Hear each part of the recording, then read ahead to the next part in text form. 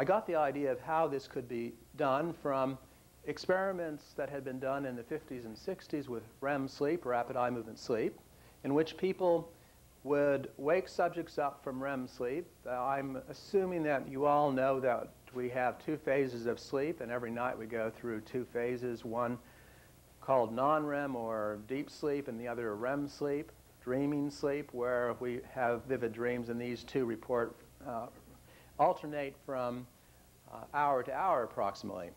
Now, this subject was awakened after showing this very regular series of left-right eye movements, which you can get by taping electrodes to the outside of the eyes. And when they asked him what was he dreaming here, he said he was standing at the side of a ping pong table watching a very long volley. So this was evidence that, at least on some circumstances, that you would have a very precise correspondence between the direction that you look in the dream and the direction of your measurable gaze, the direction that the eyes move in your sleeping body. So I thought, well, since in a lucid dream I can look in any direction, I can do anything, I could make a signal. We could have a pre-agreed upon signal that I would move my eyes in a certain pattern when I knew I was dreaming. And that would be proof that I was having a lucid dream at the time. This shows an example of the last 8 minutes of a REM period for one subject. See if we can focus this. And this, the middle channels are eye movements from the left and right. The bottom channel here is the muscle tone of the chin. We're paralyzed in REM sleep, so we find that the muscle tone of the chin decreases, especially the muscles of vocalization are paralyzed. And the top channel is brainwave. So this is all REM sleep until the end of the record there. When the subject woke up, he wrote out a report in which he said he made 5 signals. You can see the 5 signals. First one here, number 1, is a left, right, 2 pair of eye movements. Was when he realized he was dreaming. And then he starts flying around the dream world until about a minute and a half later, he thinks he wakes up. And at this point, he makes the signal, the left, right, he makes 4 pair of them instead of 2 pair. 4 pair means I think I'm awake. But if we look at this, we can see that before and after the signal, he's in the same state, namely REM sleep, dreaming. So he's now dreaming that he's awake. We call it a false awakening. Something that you should ask yourselves right now is whether or not you have had a false awakening this morning and you think you're awake and you're not. I might not really be here. I could be a dream character. But in this case, this subject, Lynn, could you focus that from back there, please? After about a minute and a half of strange things happen, he's trying to write out his dream report in the dream, but the technician comes in the room, is tearing off his electrodes. And yeah, that's the idea. Good, thank you. And he realizes this is still a dream. So he makes a signal, left, right, but he makes an extra one. His report says, but I didn't do it quite right, so after a few seconds I repeated it correctly. And there you see the 2 pair of eye movements, which is the correct signal. And then he wakes up 2 minutes later and makes the signal for being awake. From this, we have evidence 5 minutes before the end of the REM period of reflective consciousness, deliberate action, lucidity. And we also see from this case that these are not automatic signals. These are conscious messages. The subject knows what he's doing as he's doing it. We have attempted to communicate from dreams in other ways besides eye movements, getting people to answer that dream phone. One of which involved putting electrodes on the left and right wrists and then transmitting Morse code by twitches in the arms. In the dream, so I'm the subject here, in the dream I realize I'm dreaming, and so I clench my dream fist as hard as I can. Left, and then right and left. And we get these small twitches that come through in the same pattern as the fist clenches of the dream. And this is Morse code for my initials, SL. But you see the problems with this kind of communication is the very last twitch is barely visible. And if you happen to have a wrist that was already twitching, as you watch your cat or dog in REM sleep, you'll see that they are frequently, constantly twitching during REM. In that case, you would have the problem of not being able to see where the message was because of the noise. So we have been sticking to the eye movement signals as the most reliable means of communicating from the dream state.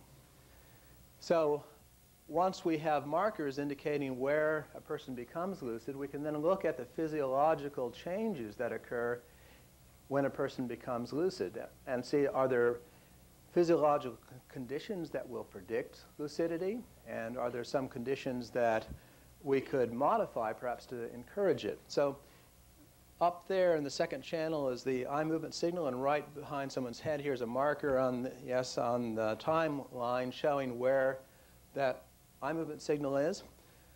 And we see some striking autonomic nervous system changes. So for example, this is the finger pulse amplitude. It determines how much blood flow is going to the hands. When you get nervous or are startled, you'll find that your hands get cool and sweaty typically. That's sympathetic nervous system activation, and you can see it very strongly here. It's an orientation response. The brain is saying, what's happening? And likewise, respiration goes from this state of slow, regular respiration to more rapid and irregular. So what has happened at this moment is the subject has been startled by something that has induced a lucidity. So this may be the typical kind of dream that's happened, that something out of social context has just occurred. This is actually from a 19th century lucid dreamer, the Marquis d'Hervé de Saint-Denis. He reports a dream like this where he's on the other side there and observes the artist walking into the room with his model in this fashion, which is a little strange. It's the artist's model, so she's attired appropriately, but not in the social context. This is a typical dream sign, a cue that can tell you that you're dreaming. Now we have studied the physiological variations that go with these lucid dreams, and very briefly just summarize the kind of findings that we have by lining up some 80 lucid dreams with the time 0 as the point where that first lucidity signal occurs, and then looking at how much eye movement activity, how much heart rate, how much respiration variability, and so on occurred in the 30 seconds before that, and the 30 seconds before that, and so on. So here we have eye movement activity, and the 30 seconds right before the lucid dream begins is right here, and you see it's relatively high. In fact, lucid dreams in our sample did not occur, any of these 80 lucid dreams, unless the eye movement activity in the period right before that was at least above the average. So that suggests a physiological requirement. Likewise, respiration rate tends to be high. There are skin potential responses that are pretty much associated with the transition at 0 on the end there, and respiration rate increases in the lucid dream. Although some of what happens in the heart rate and respiration rate after the lucid dream begins may have to do with some of the things that people are doing in their lucid dreams, as you'll see shortly. We've also begun to do some studies to find out what is happening in the cortex, whether there are some specific areas of the brain that are related. We know from what you saw on the preceding slide that the autonomic nervous system is activated, but what about the central nervous system? What parts of it are activated? Is it globally activated, or are there some specific areas? These are maps of alpha activity, looking at the first 30 seconds of the lucid dream, the 30 seconds before it begins, and the 30 seconds before that. Now, the nose is up and right ear on the right there, so we're looking at it from the top of the head down, and relatively yellow means less alpha activity, and therefore we presume more brain activation. And so this top 3 maps at the top show the difference from the reference point 1 minute before the lucid dream begins. And you'll see the area, the left parietal temporal cortex, the left part of the brain seems to be selectively activated. So it may be that reflective consciousness activates these higher language association areas, in the left hemisphere. If we can validate this, we might have a means of encouraging lucid dreaming through biofeedback, where we could teach people to selectively activate this particular area of the brain, or let's say a ratio of activity left to right in that region. But we need to replicate this for other subjects. We have used lucid dreaming as a means of exploring mind-body relationships during the dream state. And our chief research at Stanford has, in fact, been doing that kind of exploration, basic research on the dream. So we can ask questions such as, how long do dreams take? It's something that people have long wanted to know. But with the lucid dreamers, we have a very direct way of estimating time. We can simply say, all right, in the top panel, we see a subject while awake carrying out this activity. Eye movement signal, then count to 10, estimating 10 seconds, aloud. 1001, 1002, up to 10. Second eye movement signal, and then estimate counting to 10, estimate 10 seconds without counting, and then make a third signal. And that's what you see in the waking state in the top. Later that night, exactly the same thing is occurring in REM sleep. Lynn? And in REM sleep, we see that we have the eye movements here, a count to 10, eye movement again, and an estimation of 10 seconds. You can see how closely they correspond there. Now, the difference is, in REM sleep, you see no EMG, no muscle activity of the chin, because the person is counting out loud in their dream, in her dream in this case, and the muscles are paralyzed. Well, while she was awake, they're not. But other than that, there's a very precise correspondence and appearance. And so this says that it takes as long to do something in a dream as it does if you actually do it, if you provide all the details. That makes sense if you're thinking of dreaming as involving the brain, which I certainly do. And I'm assuming that we have the same processes going on in the dream as we have right now. That's the same constructive process that gives rise to this world, gives rise to the dream world.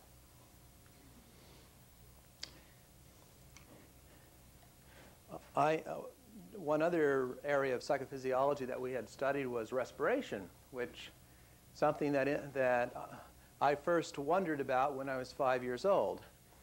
And this was in the strange context of being underwater in a dream and looking up at the surface of the water of the ocean far above and thinking, I can't hold my breath this long. Oh, but this is a dream and it's okay.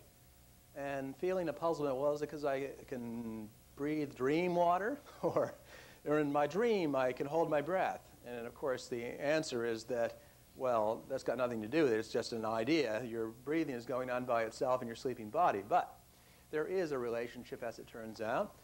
This is the regular respiration, and we asked the subject then to make an eye movement signal and then to breathe as rapidly as he could for 5 seconds, make a second eye movement signal, and then hold his breath for 5 seconds, and then make the third eye movement signal and go back to regular breathing. And you can see quite clearly that that's exactly what you can observe on the record.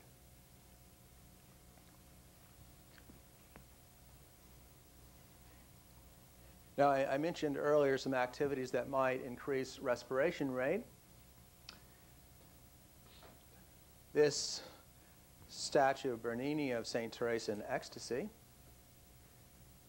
describes a dream in which she had, in which an angel pierced her heart with a golden arrow, filling her with a fiery ecstasy. And this dream reminded me of many of the dreams that we hear people reporting after becoming lucid. Because after all, once you have no concern about the laws of society, that can liberate a lot of behavior, and especially sexual behavior. We thought of studying this from one of our own subjects who, after each night of recording, we will compare the polygraph collected in the night, the 1,000 pages of polygraph paper, with the reports that the subject writes out whenever they wake up during the night. Genetic systems. I'd like to welcome you to the Neurotechnology Forum, and thank you all for being here.